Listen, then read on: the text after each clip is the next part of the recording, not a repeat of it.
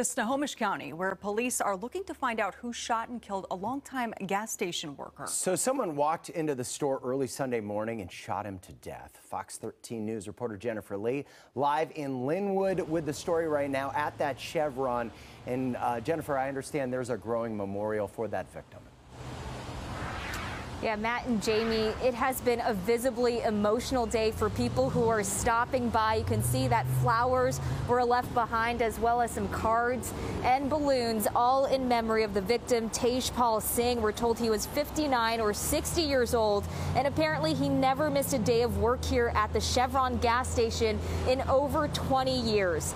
Now we're going to show you a closer look at the picture. Singh is standing in the middle of two brothers, Robbie and Randy Johal. Their family owns the gas station, and they tell me that Singh was like a father to them.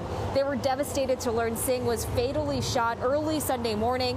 Snohomish County detectives believe the suspect was trying to rob the Chevron gas station here at 148th Street and Highway 99. Cherished a lot of moments working together here, even when I was in my young teens. Learned a lot from him. Just a great guy. I spend a lot of time with Paul every day here at the store.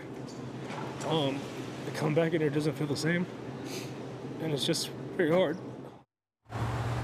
Yeah, just such a sad day for everyone here. The Snohomish County Sheriff's Office released surveillance pictures of the suspect. No arrests have been made, and the case is under investigation. We're told that Singh had a wife and 3 children that he leaves behind. There will be a vigil to honor his life this Wednesday night here at the Chevron gas station. For now, reporting live in Lynnwood, Jennifer Lee, Fox 13 News.